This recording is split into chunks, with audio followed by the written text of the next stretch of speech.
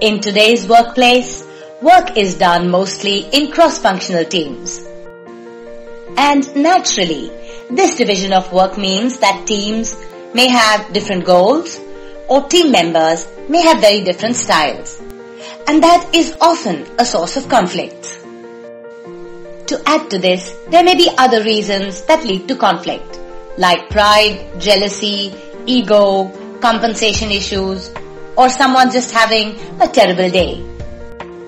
So in this video, let's look at how we should not handle a conflict.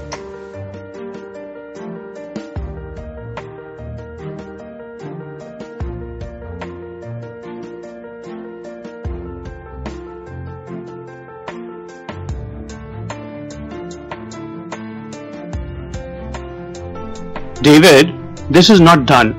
Why did you initiate the repossession of Mr. Patel's SUV? The cabin door is there for a reason, Sam. Haven't you learned to knock before coming in?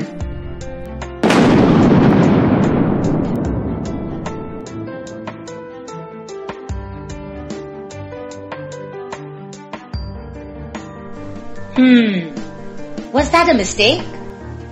In conflict, we often make mistakes like these that only make the situation worse. Learn about the 6 critical mistakes in handling conflict. Reflect on the impact they have when not avoided.